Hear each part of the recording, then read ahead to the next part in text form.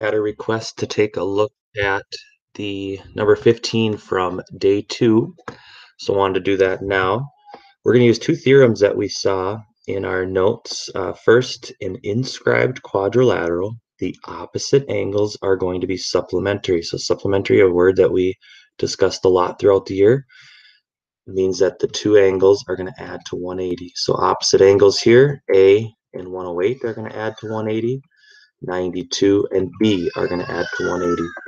Second, we have some inscribed angles with the vertex on the circle. So we are going to see that the angle compared to the arc is going to be half. So your angle 108 is going to be half of the intercepted arc. Another way you can think about it is your intercepted arc that's going around here is going to be double whatever that angle is. But we'll start by looking at letter A. Now, not always are you going to be able to go in order, but sometimes we can. So we'll start with A. So A is going to be supplementary with 108. So I'm just going to take 180 minus 108, and I'm going to get 72. So 72 degrees, there's my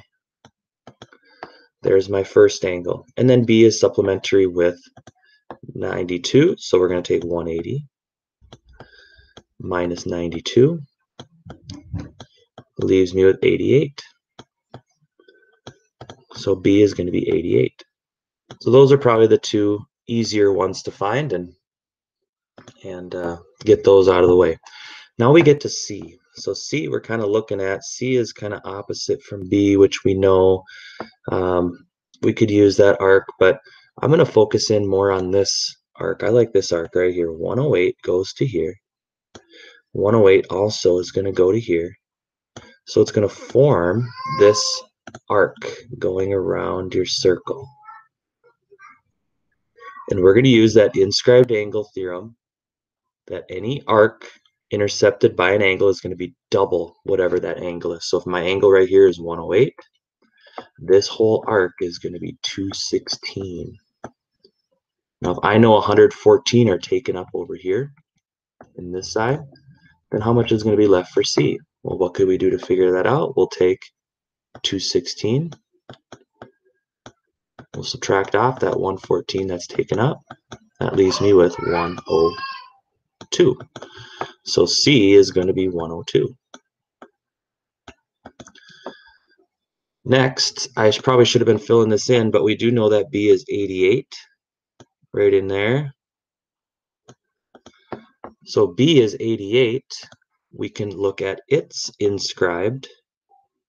That's going to go to there. That's going to go to there.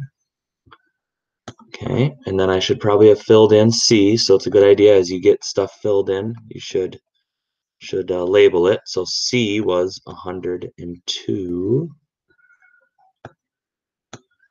Okay. Now this 88 degrees in green is going to intercept this arc. And 88 doubled is going to be 176. And if I know 102 is taken up, well, how much is left for D down here?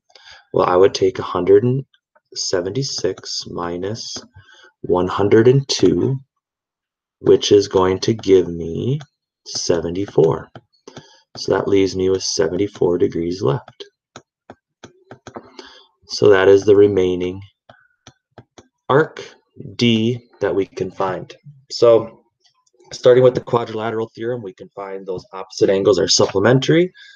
Then knowing some of those interior angles, those inscribed angles, we can start to relate those to the arcs. And if there's two arcs put together and you know the total, you can just subtract one of those arcs to find that missing arc.